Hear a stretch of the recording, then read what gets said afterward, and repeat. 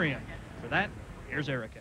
In the swimsuit round, judges will be looking at body shape, tone, symmetry, complexion, poise, presentation, and overall condition. They are looking for fit, feminine physiques, and any excessive muscularity will be penalized by the judges. Thank you very much. Our first competitor is Sandra Augustine. She led after the fitness round.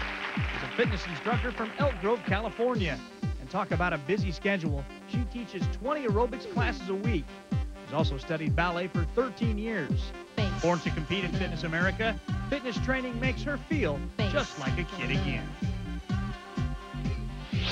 When I was 4, I wanted to do gymnastics. My mother wouldn't let me because she said I'd get big muscles. Then when I was in junior high school, I wanted to swim with my friends, and she said, no, because you'll get big back muscles. So I was in ballet for 13 years.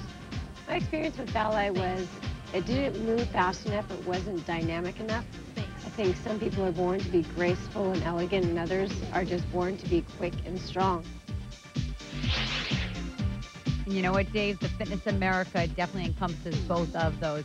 And I really would say her mom was definitely wrong. Muscles are okay on a woman, and as she shows it, she looks absolutely beautiful. She's done a great job, beautiful symmetry, and her score shows that. Score of 12 makes her pretty tough to beat here today. But Melanie Knight will certainly try. She's an account coordinator from Ventura, California. Was the first runner-up at the Fitness America Southern California Regional. She's had 15 years of various dance training to go along with her 7 years of coaching cheerleading. And when it comes to stage presence, she's certainly not lacking in that area. I've been dancing for 12 to 15 years, something in that range, and I'm used to performing, so I've been on stage a lot, and I had some flexibility because of the dance background, and I pick up stuff really fast. I was able to choreograph my routine myself. Dave, poise she does have. One thing she will need to work on as far as what the judges are looking for is her symmetry and her tone. She'll need a little bit more tone, trim down that lower body a little bit more, and have a little bit more spectacular of a suit. Are the little changes that I see that she can make. Panel of judges tabulating their scores right now, and they give Melanie Knight a score of 21.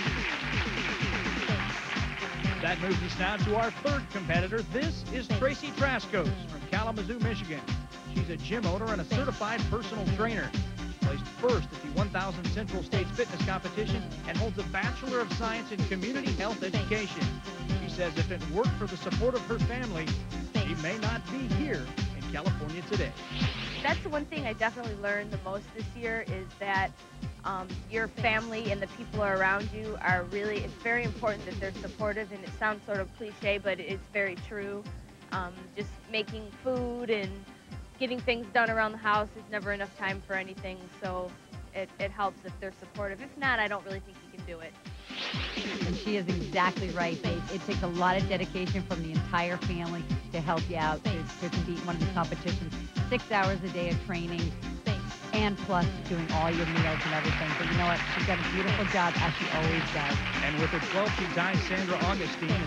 We still have two competitors to go. Denise Maffioli sports her swimsuit when we come back to the Friedman Forum.